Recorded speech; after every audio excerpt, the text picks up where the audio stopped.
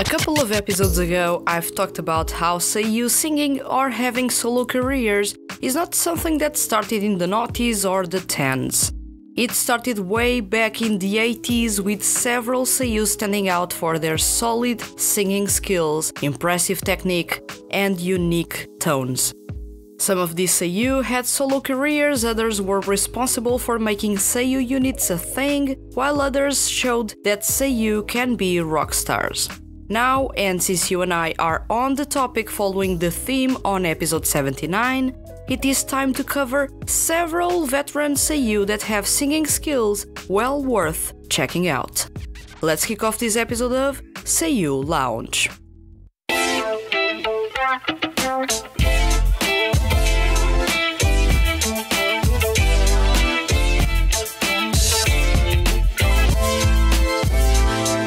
Welcome to Seiyuu Lounge, I am your host Vanessa, and today's topic is veteran Seiyuu with amazing singing skills.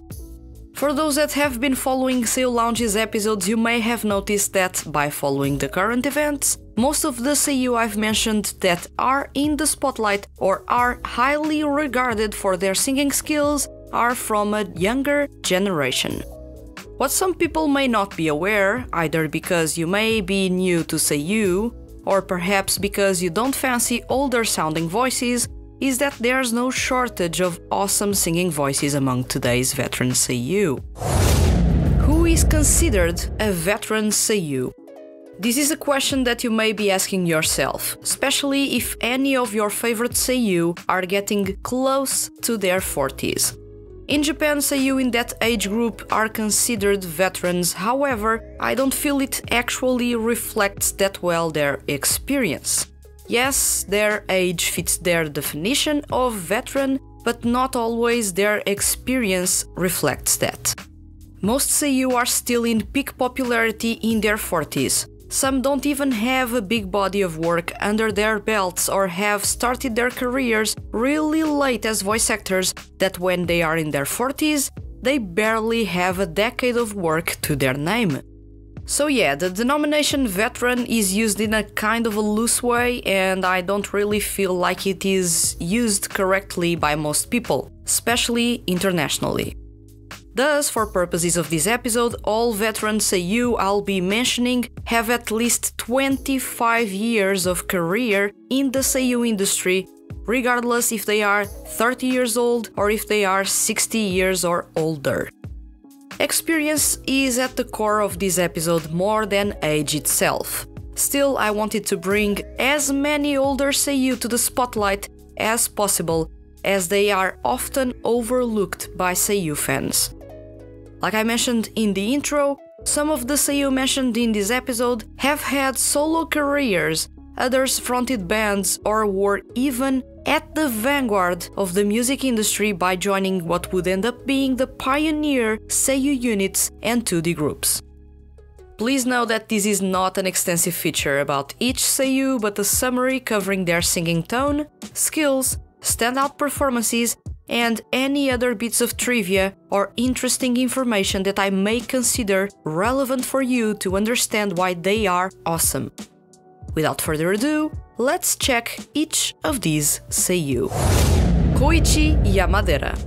If there is a voice that no matter how many years pass by and continues to make everyone swoon, is Koichi Yamadera's. Koichi Yamadera is the best paid male Seiyuu, at least anime and narration-wise, having made a career in narration and being quite the prolific voice actor in the 80s and 90s before his career started to slow down a bit in the noughties. He's still a staple in the voice acting industry in Japan, respected by fellow voice actors and fans alike. For those that are not familiar with Koichi Yamadera, he's got a warm, deep baritone voice. However, it is worth noticing that Yamadera is owner of a massive vocal range, being able to perform comfortably as a deep bass singer, a baritone, as well as a tenor. This is something that keeps on impressing everyone that comes across him. That vocal range is insane. He's got what you'd consider to be a classic voice that fits really well jazz and blues, But fear not, that he can perform basically any music genre, fitting it like a glove. Yamadera's singing tone is honeyed at all times, and the power he brings to his performances immediately will make you want to stop everything and just listen to his performance. It's that mesmerizing. And in case you're wondering, Yamadera was one of the very first male seiyuu to kick off a career as a solo artist, having made his solo debut in 1990, releasing 4 singles and 2 full-length albums before calling it quits on his career as a singer in 1998. And he can sing in English with a clean pronunciation. Really, is there anything Yamadera can't do? All this to say that if you haven't checked Yamadera's singing, then it's time for you to do so. Songs that highlight his singing skills include Arabian Nights, the version from 2019 from the Aladdin movie dub. It's a song in which the sheer power and control in a theatrical performance will make you stop everything. Then you have the song Everybody Wants to Be a Cat from Disney Koi no Oji-sama Volume 2. Seldom do you listen to a voice actor in a duet with himself. Well, this is one of those rare cases with Yamadera performing in both bass and baritone registers. Toshiyuki Morikawa. The original rock star among male seiyuu, Toshiyuki Morikawa is owner of a powerful voice and still to this day is one of the most consistent and reliable singers among male seiyuu. He's owner of a strong baritone voice, with quite the range to himself, being able to tap into the bass range with some ease. Morikawa is one of those singers with a unique timbre that you can find everywhere. There is a rawness to it, almost a raspy twist to it, while being at the same time insanely clear to the ears. He's not the type to belt, so don't really expect that, but if you want a heart-wrenching performance or a shredding high-octane rock performance, he can deliver that and more. Morikawa is a massive fan of the rock band Guns N' Roses, and you can notice that both in the sound of his rock band, Black Velvet, as well as in the way that he emulates Axl Rose in his singing style, especially in those dragging long notes in crescendo that you can find a bit all over Guns N' Roses' repertoire as well as Black Velvet's. Aside from being the frontman for the rock band Black Velvet, Morikawa used to be a solo artist, having kicked off his career in 1994, ending up activities in 2003 after releasing 3 albums to his name. He's also part of the classic seiyuu unit Two Heart with Fumihiko Tatsuki since 2004. The group has not released music in years, but from time to time they perform alongside the members of Ore Para. With all being said, Toshiyuki Morikawa not only is a massive name that you can't avoid when you start watching anime, but is also an experienced singer that was there when male seiyuu started to venture as solo artists, made it a cool thing to be a seiyuu and a rock star at the same time, and continues to impress with his power and control time and time again. Songs that highlight his singing skills include Once Upon a Dream from the Disney Date Koi no Oji-sama CD, a powerful rock rendition of a Disney classic counting with a rock star performance on top. You weren't expecting that, and basically he rocks the stage. And then I Still song performed with Black Velvet. It is a power ballad that no one knew they needed, but as soon as you come across it, you can't get enough of Morikawa's emotional performance and unique timbre. Kazuhiko Inoue. A legend among male seiyuu and the oldest seiyuu featured in his episode, Kazuhiko Inoue is no stranger to singing. Inoue made his solo debut in 1980, releasing 3 singles and 3 full-length albums in the 29 years he was active as a solo artist. He called it quits on his solo career in 2009, only making an exception to that with the release of a covers album in 2012. With vast experience as a singer and easily one of the very first male seiyuu to make a solo debut, if not the very first one that started this whole thing of seiyuu also having solo careers, Inoue is a name you shouldn't avoid when checking male seiyuu music if not for the quality, at least for the history that is associated to his solo career being a pioneering one. Inoue has a sweet high baritone voice with some vibrato on top. Contrasting with his bass-speaking voice, this dynamic works really well for him, being able to pull off unique performances in all songs in his repertoire, as well as the character songs he's performed over the years. In 2021, Kazuhiko Inoue joined the Station Idol Latch franchise, becoming the oldest male seiyuu to join a 2D music project and proving that age is just a number because he still knows how to deliver a good performance. Songs that highlight his singing skills: Believe in You from the Naruto character song CD series as Kakashi. The sweetness in his voice makes this rock ballad shine. Plus bonus points because more than half of the song is performed in English. Then you have Aitsuwa Wasa no Bicycle. The title track from Inoue's second single is a classic pop tune with a bouncy, almost romantic pop meets surfer rock vibe, and a fun performance on top showcasing his consistency as a baritone. Sho Hayami. Booming, low baritone and high bass vocals with a honeyed delivery. Sho Hayami is one of the very first male seiyuu to embark on a solo career, having a really solid one for over a decade. He kicked off his solo career in 1992 and was active until 2007 when he called quits to focus on voice acting in anime and narration work.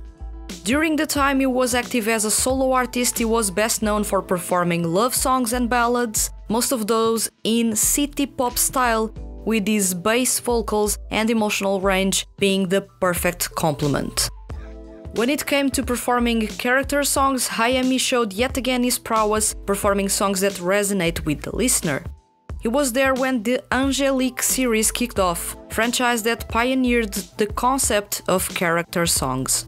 Although it seemed that Hayami had put down the mic and had no intentions of returning to activity as a singer, or even by performing character songs, in 2017 he joined the Hypnosis Mic franchise after much insistence and persistence by the project's creators.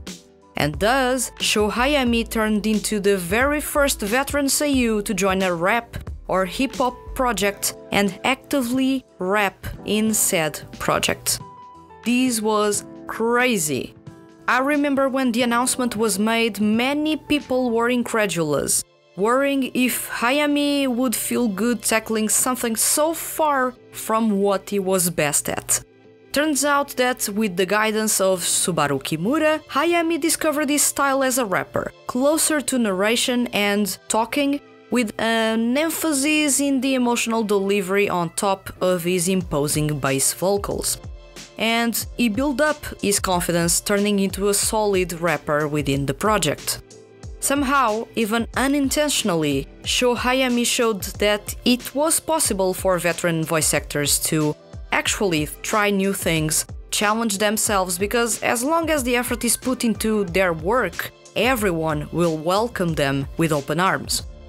So if you're into ballads, I welcome you to check his solo artist repertoire. The songs or albums may be really hard to find, but if you scour the web, you'll come across snippets of the songs and will be pleasantly surprised.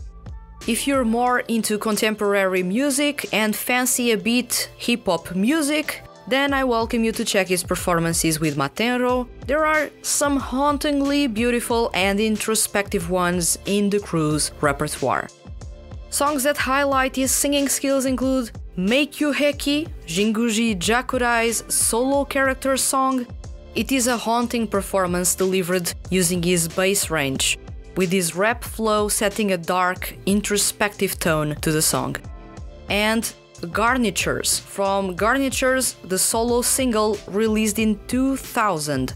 It is a sweet performance on top of a cool original city pop sound that will take you to a laid-back soundscape.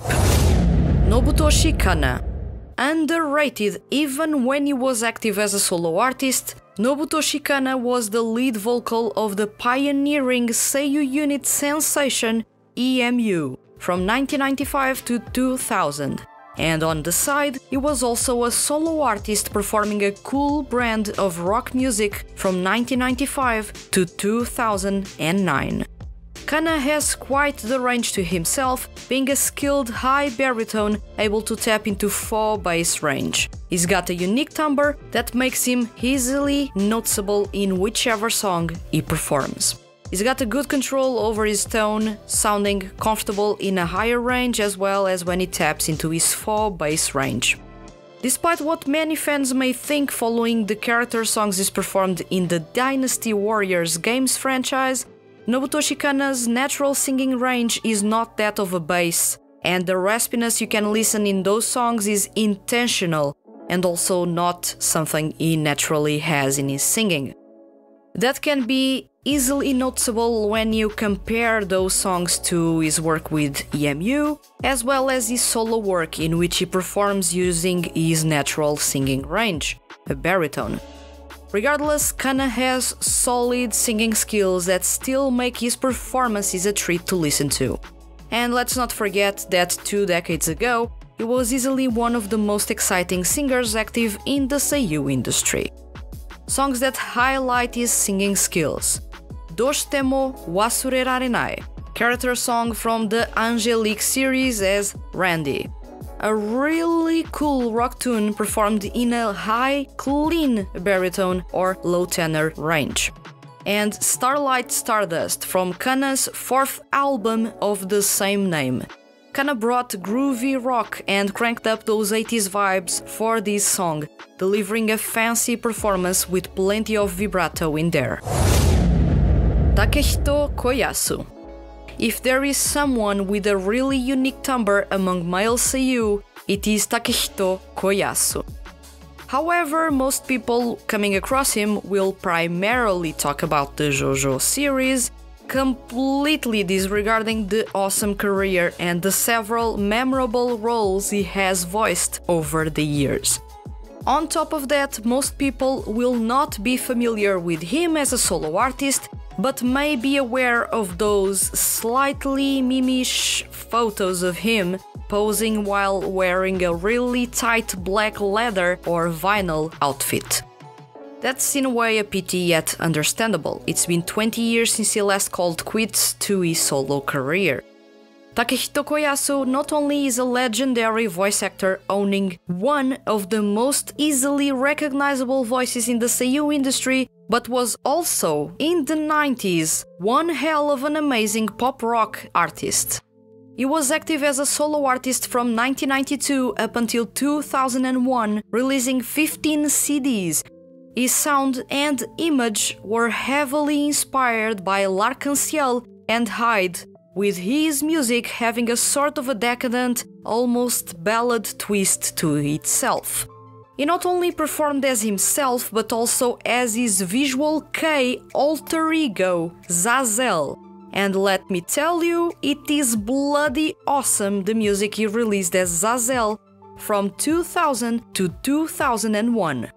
And now comes the surprise. Although Takehito Koyasu has a booming bass voice when speaking, and most of his roles in anime and games require him to use that booming imposing register, Koyasu is actually a baritone as a singer, a sweet one to boot. He was not the most technical of singers, yet he was making the best out of his singing tone and skills to deliver emotional performances in songs that were far from sounding upbeat. He was also part of Vice-Kreutz, the first ever 2D group that later on turned into an incredibly popular seiyuu unit. Songs that highlight his singing skills include Monochrome ni Somari Yukumachide.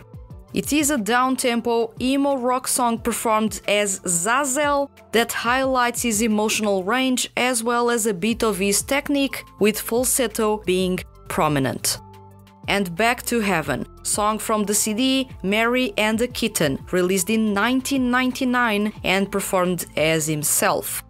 It is one of the heaviest and grooviest rock songs in his repertoire, with a surprisingly soft yet incredibly intense performance on top. Takaya Kuroda.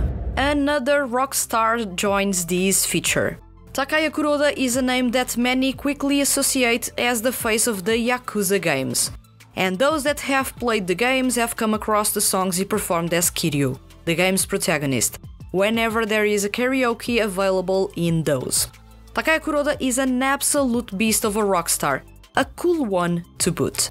He's got a booming bass voice, natural vibrato, although rather subtle, and his control and consistency are quite impressive. Over the years, he has been showcasing his singing skills with his rock band, Kuroda Takaya and Goodfellas, and although the band is far from being popular, Kuroda rocks small live houses while spreading his charms and the band's genuinely awesome rock sound. Most recently, in 2019, Kuroda joined the Hypnosis Mic franchise, following Sho Hayami's steps, and what fans got was something unexpected.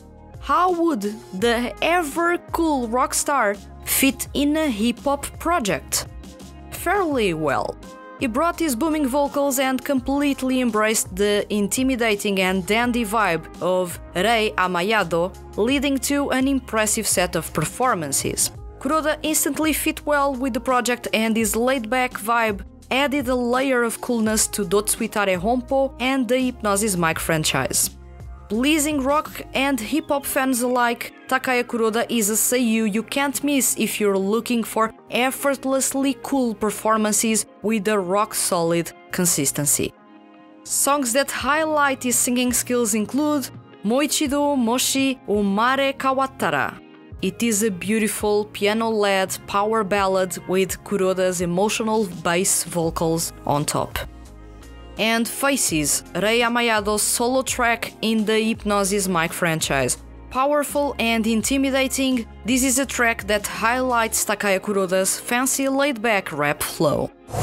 As you and I wrap up this feature, it is interesting to find that most Seiyuu that I ended up picking for it are either booming bass singers or baritones. This was a sample of the old school talent with sweet low voices that reverberate in your ears and with really good emotional ranges to boot. One thing is for certain after this brief coverage of their careers and awesome singing skills: there is a lot of talent among veteran male Seiyuu.